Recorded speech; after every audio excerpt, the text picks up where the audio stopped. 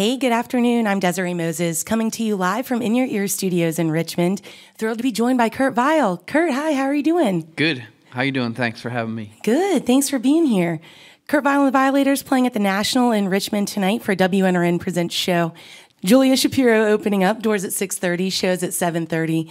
Kurt released a new album earlier this year called Watch My Moves, which we've been digging on NRN. We'll talk more about that in just a little bit. But Kurt, why don't you kick it off with a song? All right, cool. Speaking of that album, this is from that. This is from that. This is called Flying Like a Fast Train.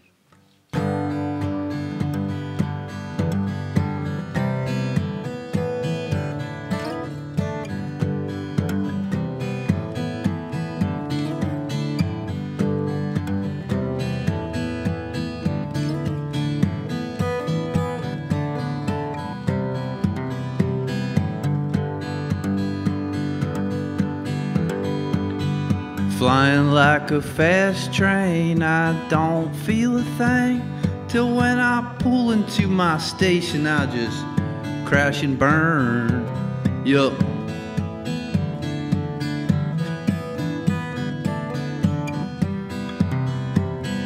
Playing in the music room in my underwear, feeling fine, and then my psyche crumble, pell-mell stumble.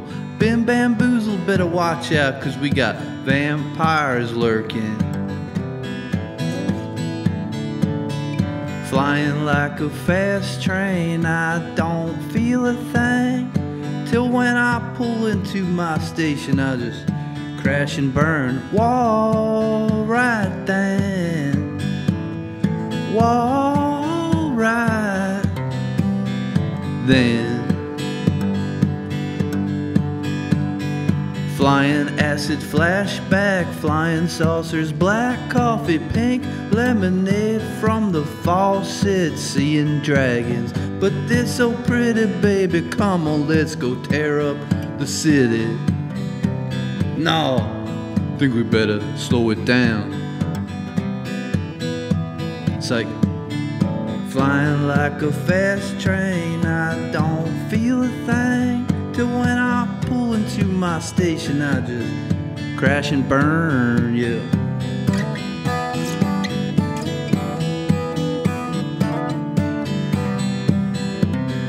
Cooped up creature of discomfort, can't touch a thing, so I take a walk round the block, then I come back and sing. Say, what's wearing you down, kid? We'll try a little out of everything. Flying like a fast train, I don't feel a thing till when I pull into my station, I just crash and burn.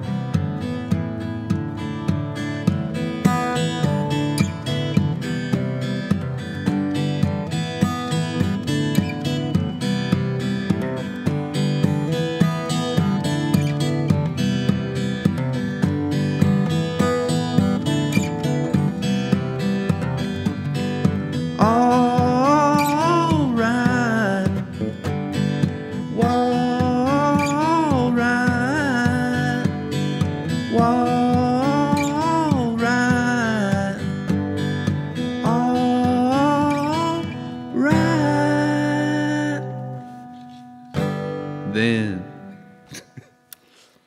Kurt Vile live on WNRN from In Your Ear Studios in Richmond, flying like a fast train off the new album Watch My Moves. So Kurt, you recorded a lot of this new record at a sort of newly built home studio out of your house. So tell us a little bit about this project.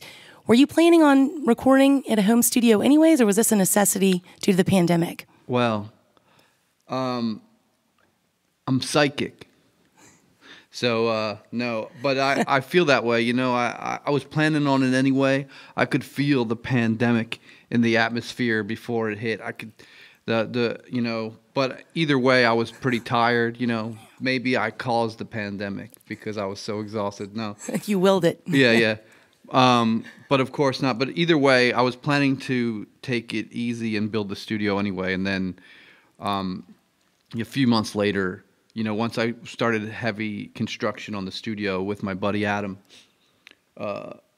a few months later, literally the pandemic hit. He had just moved to Philly, and then it was like, well, I guess here we are, you know. So that's we had more time, I guess, to keep, less distractions. Let's put it that way, to get the studio built and get to work at home for sure. Yeah, this record marks sort of a new chapter for you. You released this record on Verve after a long stint with Matador. Mm-hmm. Can you talk about, the reason for making that switch? Yeah, I mean, literally it was just because, first of all, it's my dream to be on Matador, and they're still family, and, all my heroes. Like Pavement was my favorite band in the world, and that's just one of so many bands that were on Matador that were my favorite bands. So it was a dream to sign to them, and I'm 42 years old right now, I believe, and I got a couple of kids, and my contract was just up with Matador, and Verve was interested, and it just like fell into my lap, a new set of hands, and just play the game a little. We'll see if I win or lose. I don't care at this point because I'm getting old and crotchety. Yeah. All right. You name-checked Pavement, so I have to ask you, you recently came out on stage with Pavement in your hometown of Philly. What was that like? It was amazing. Steve, and lots of bands on Matador, and the heads of Matador themselves, they're all rock stars to me. Yeah.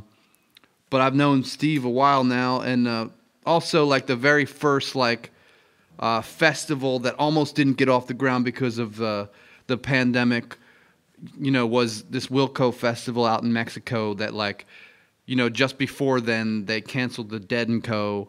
Mm-hmm. while people were there, and he was getting a lot of flack, Jeff, for not, for maybe putting on the festival, maybe not. But anyway, long story long, I was there with Malcolmus, and we were broing down then. He played, and that was just one of many times. But then I heard they were playing, and I had tried to go to the original reunion show out in Primavera. But anyway, I saw their set list, their early set list, and I saw Zurich Stained was on there. And I sent Steve an early cover of my version of Zurich Stained, just because I was being nostalgic and wishing I was there. And then he wrote me back and said, "You want to sing it in Philly?" And and that was months before they were playing, because that's how we do it. We book our lives months in advance. And I sang Zurich Stained. I should say they had no other guests, so just put that also in your pipe and smoke that as well. That's amazing. Well, and then you mentioned that you sent Steven over a cover, and one of the most surprising elements, I think, of your new album is the Wages of Sin Bruce Springsteen cover that you did. Kind of an obscure track. Obviously, we're huge fans of The Boss on WNRN. Who isn't? Can you talk about your selection of that particular track? Yes. Okay, so Wages of Sin, I actually tried to do a cover of that, or I did record a cover of that with one of the earliest versions of The Violators. I think it was 2007. Even Adam from The War on Drugs was involved in that one. In The Violators. And then I was just recently, on the previous album, Bottle It In, I was revisiting a lot of those songs off of tracks again, and I turned my bandmate, Kyle, my current drummer, onto Wages of Sin. And it's such a dark song, but it's really beautiful, and it's just that's why they call him The Boss. He's got these deep cuts that you never heard, that, you could live in those alone. Especially the darker heartbreaker types, and it's been in my wheelhouse since my mid-20s, I would say. So it was just a way to get into the session. He said, "Well, we should record our own version of that." I kept saying I wanted to uncover the old one. He's like, "We should do our own version." I'm glad he did, because it got us going, warmed up in the studio. And then I heard it back months later in headphones. I was like, "Wow, I don't know what this new album's going to sound like, but I know I got a really solid cover of Wages of Sin that, nobody's doing anytime soon, but we better make sure it's on the record just in case, And now it's my song." Yeah, exactly. Definitely a real treat of the record. Kurt Vile live on WNRN from In Your Ear Studios in Richmond. The new album is Watch My Moves. Kurt Vile and the Violators playing at the National in Richmond tonight for WNRN Presents Show. Kurt, would you like to play another one for us? Yeah, I'm going to play just because I was strumming it a second ago. This is the first day of tour. I just woke up in Virginia off the bus, but this is off my previous album on Matador, Bottle It In, that I was just talking about. This song is called Bass Backwards.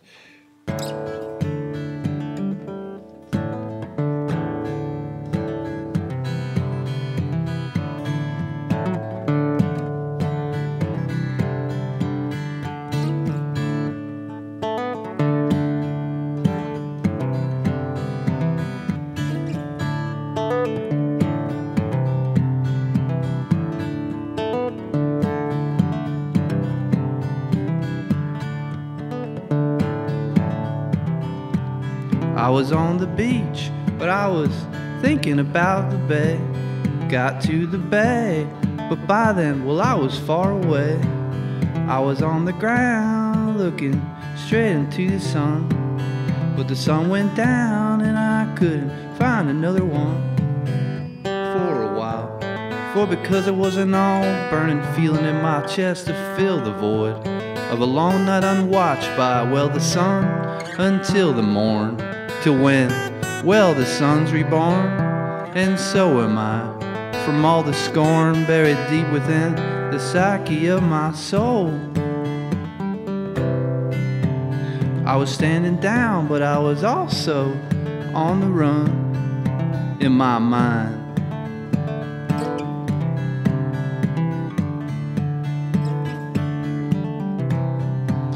I was on the radio talking to a friend of mine. There wasn't no format because, well, we like it like that. He was out of his mind and I was way out of mine.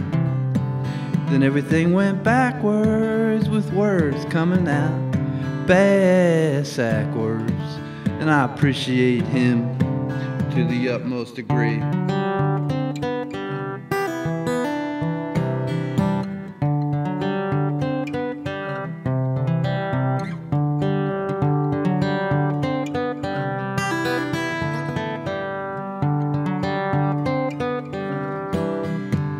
I was on the beach, but I was thinking about the bay. Got to the bay, but by then, well, I was far away.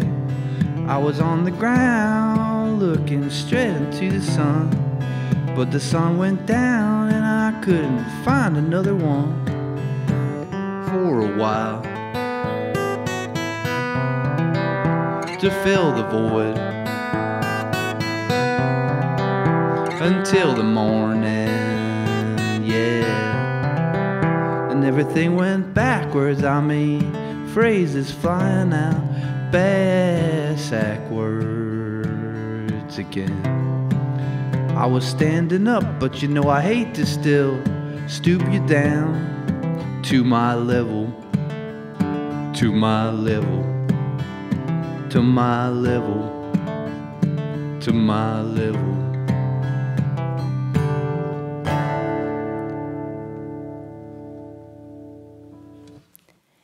Kurt Vile live on WNRN, Bass Backwards from the 2018 release Bottle It In. Kurt Vile and the Violators playing at the National in Richmond tonight for WNRN Presents Show. Julia Shapiro opening, doors at 6:30, shows at 7:30. So, Kurt, John Prine's been top of mind for me this week. His birthday was on Monday, and after you released the 2018 album you just treated us to a track from, you released an EP in 2020, including a couple of John Prine covers and one that he actually joined you on. Can you share what that experience was like with us? Well, you literally read my mind, because as you were saying that, I was putting the capo on, and I'm going to do a version of one of the songs on the EP, the one I duetted with John. But yeah, I was actually just in Nashville. They're doing a whole week of shows in tribute to John for his birthday. They've been trying to do it for a couple of years, you know, but for pandemic reasons, you know, they kept having to cancel. But yeah, John Prine, people who know John Prine know what I'm talking about, and people who don't, they're probably hearing a lot about it. And John, his songs will make you laugh and cry at the same time. Huge fan of him, and you know, over time I got to know him just a little bit, just from chasing him around and knowing people in his circle. And yeah, the first thing I did when I got to Nashville to record was record a song called "Speed of the Sound of Loneliness" with producer Dave Ferguson, who was good buddies with John. And then flash forward like 4 years, I was just leisurely making an EP in Nashville, and the last thing I recorded was "Speed of the Sound of Loneliness" just a couple of days before I was to perform it on stage with John at the Grand Ole Opry for New Year's 2020, which we just invited. Ferg called him up and said, "Will you come and sing this song?" He's like, "I'm watching the game." He's like, "What time's the game over?" He said, 7. He's like, "All right, coming down then." And John's like, "All right, I'll be there," you know. Just the image of John Prine watching the game, you know. Yeah, and I heard the whole thing on speakerphone, you know. He's like, "I'm watching the game." He's like, "When it's over, it's 7." He's like, "All right, come down then." And then he showed up, you know. He's like, "You know, I love to sing with you, Kurt," which is total just him being charming. It's like, I'm not, yeah, of course. It doesn't happen all the time, you know. And that was unreal, let's put it. And that was from... But yeah, you can just live with all his records. You know, you live with all his records, and every album, every single one has songs that'll like break your heart. And yeah, he was just the realest, and he still is. You know, so. Well, here's to John. We'd love to hear one from you. Okay. All right, this is How Lucky.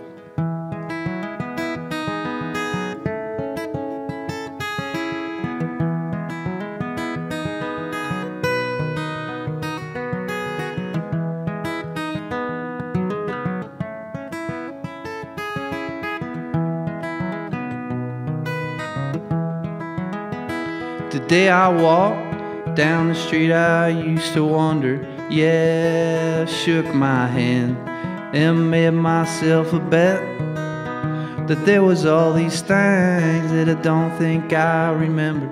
Yeah, how lucky can one man get?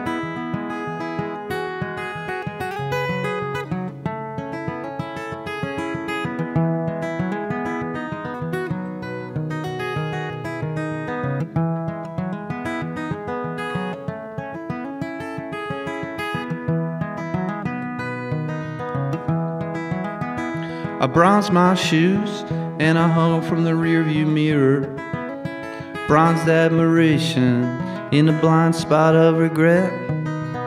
Well, there was all these things that I don't think I remember.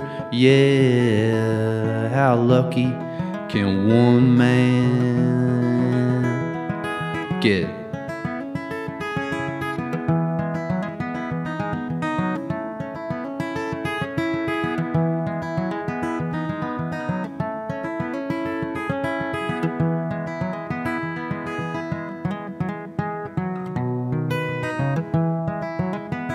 The day I walked down the street I used to wander, yeah, scratch my head and lit my cigarette. Well, there was all these things that I don't think I remember. Yeah, how lucky can one man get?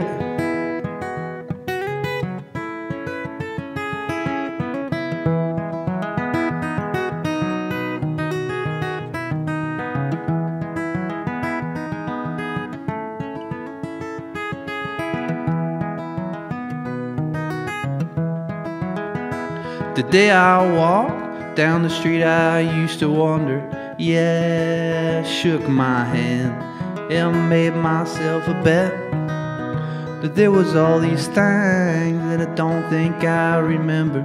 Yeah, how lucky can one man get? Yeah, how lucky can one man get? Yeah, how lucky can one man get? Kurt Vile performing John Prine's How Lucky live on WNRN from In Your Ear Studios in Richmond. Kurt Vile and the Violators performing at the National in Richmond tonight for WNRN Presents Show. Julia Shapiro opening up, doors at 6:30, the show's at 7:30. So Kurt, we started this chat by talking about your home studio, where you recorded a lot of the new album, Watch My Moves. So I sort of want to wind things down, bringing it full circle. You know, a lot of artists move to New York or LA or Nashville, other cities, to sort of make it happen and make it work.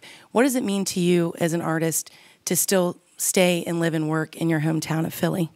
Thanks. I love that question because I'm really proud and vindicated, etc. But all three of those places you mentioned, LA, New York, and Nashville, I benefited from and would get under their spell and be like, one day I'll move here.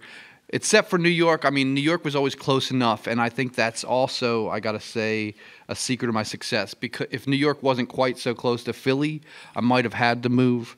But that said, I never did move, and I love to go to all those places and work, and I have plenty. But just the fact that I never left and finally have a proper place to work, and I moved to a part of town that's it's like I'm still in the city, but it's everything combined. It's very trees and forests, and and because I never left, I'm really close to my roots, and it's just, and you know, I travel for work. Again, if I didn't travel for work and see the world a little, I might not be talking this way. I might have, you know, moved plenty of places, but either way, I love that I never left, and it feels better every year, to be honest. So, yeah, thanks. Kurt Vile live on WNRN from In Your Ear Studios in Richmond. Kurt Vile and the Violators playing at the National in Richmond tonight with Julia Shapiro for a WNRN Presents show. Doors at 6:30, the show's at 7:30. Kurt, thanks so much for joining us today. Yeah, thank you so much. Thanks, Rena. Thanks to Carlos. Thanks to Andrea, Billy, Charlie, Eric, Paul, Dave, and my WNRN colleague, Graham. Thank you.